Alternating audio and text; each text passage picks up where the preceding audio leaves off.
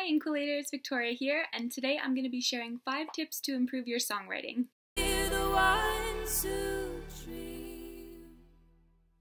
So you'll notice I just used the name Inquillators. If you hate that, follow me on Twitter at Inquillery because we're going to be doing a poll to choose the name, and there are some other options.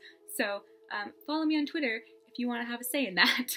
So as you guys know, I am a songwriter, at least in theory. I have no formal credentials, but you've listened to my songs here on YouTube, so you know, at least I have some kind of experience. But again, I have no training formally, so you can feel free to just completely ignore all of these tips if you don't think that they're helpful. However, if you're interested in hearing a bit about my process and some tips I use to improve my songs, then keep watching and apply these to your own. Number 1, match your melody to the lyrics. Or conversely, match your lyrics to the melody. So depending on what your intent is in writing the song, you want to make sure that your musical story and your lyrical story are the same. So, for example, with Queen of the Castle, if you guys have listened to that one, it's from Queen Maeve's perspective, so it's obviously super creepy and she's a nasty evil queen, so I tried to make the song sound as creepy and eerie as possible. If you're going for a more heart-wrenching sort of sound, you want to make sure your melody also evokes that kind of longing and sadness. It's not the most mind-blowing of tips, but you'd be surprised how many times you'll hear a song that's supposed to be sad but yet uses mostly major chords and doesn't really evoke that, or vice versa.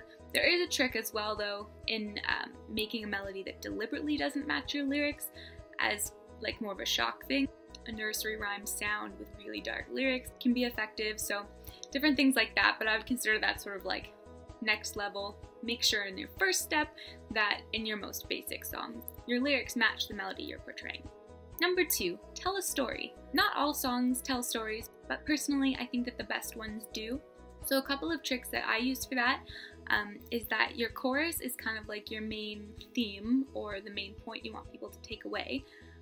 And yet it should work for every single part of the song. So verse 1 should introduce your story, verse 2 should take it to the next step.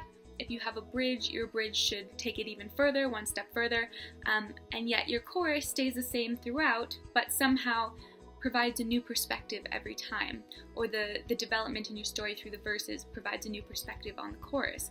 So you want to make sure you have lyrics that match the progression of your story from beginning to end, but yet can stay consistent, and we gain a new sort of perspective on it every time we hear a new verse. We're looking at that chorus story in a new way. Number 3, have a hook. So this can be either musical or lyrical, or both together is ideal. So musically, it needs to be something catchy, something that gets stuck in your head, and lyrically, it should be one image or phrase that also gets stuck in your head. This lyric should also be able to summarize your entire story.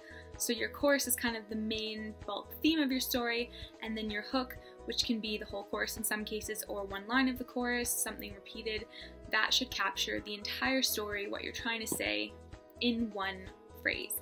So Heart of Steel, for example, with My Heart of Steel would be the hook, and that kind of captures Nesta's whole sort of personality. She has a heart of steel, and so as the story progresses, she learns to use that to defend people that she loves, which she, I guess in the beginning, but defend Cassian, who she now loves.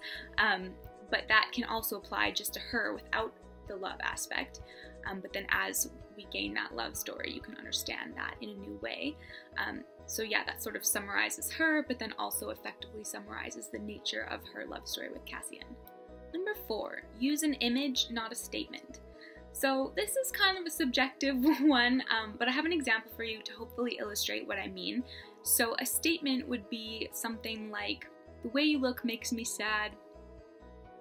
I can't let go of what we had. That's a statement, not an image. It's a statement of how you're feeling, but it doesn't give you any visual picture of what that looks like.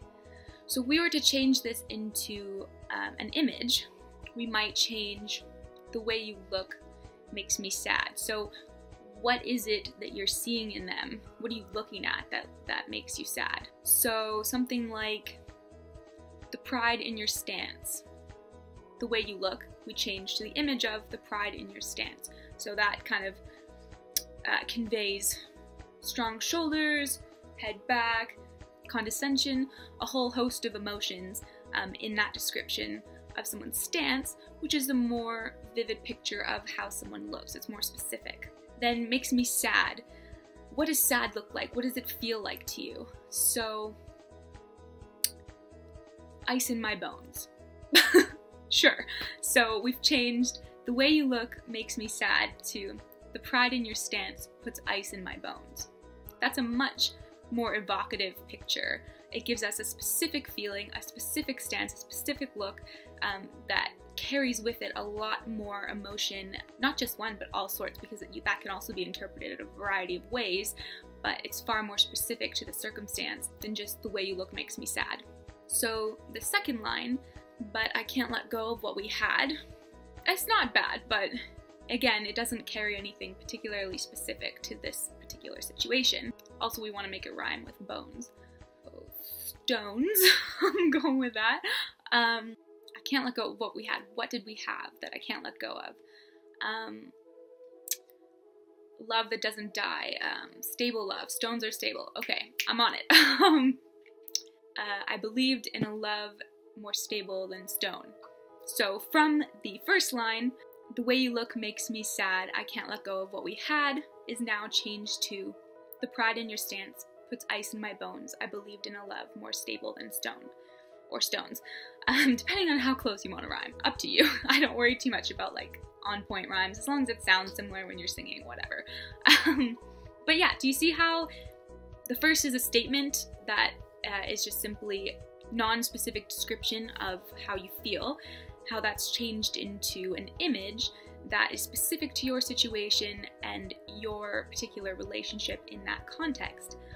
So it's much more vivid and will carry your story in a much brighter way that ultimately becomes relatable. I think the weirdest thing about songwriting is that the more specific you are, actually the more universal your image is and the more relatable it is.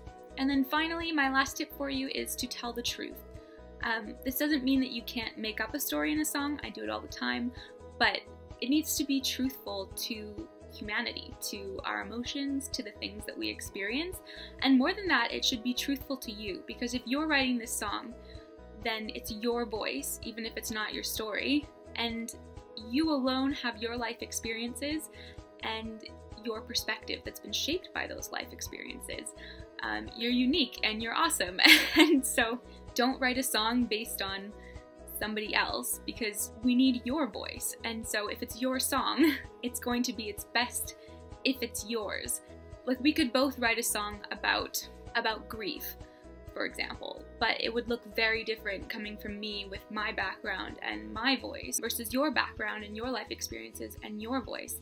So be truthful to who you are and in your circumstances and the things that you've experienced, even when you're writing about something that might be fiction or is somebody else's story. You're still telling it through your voice, and so you should draw on truthful emotions that you've felt and truthful experiences you've felt, even if they're not the same as what the actual lyrics are talking about. You need that element of truth for it to actually feel powerful and relatable. So yes, those are my 5 tips to improve your songwriting. If you like this video, like and subscribe. Also, leave a comment if you want more tips like this, and what kind of songs you're working on. I'd love to hear them someday. So yeah, make your own channel and send them to me. As always, I love you so much. Thanks for watching, and I'll see you next time. Bye!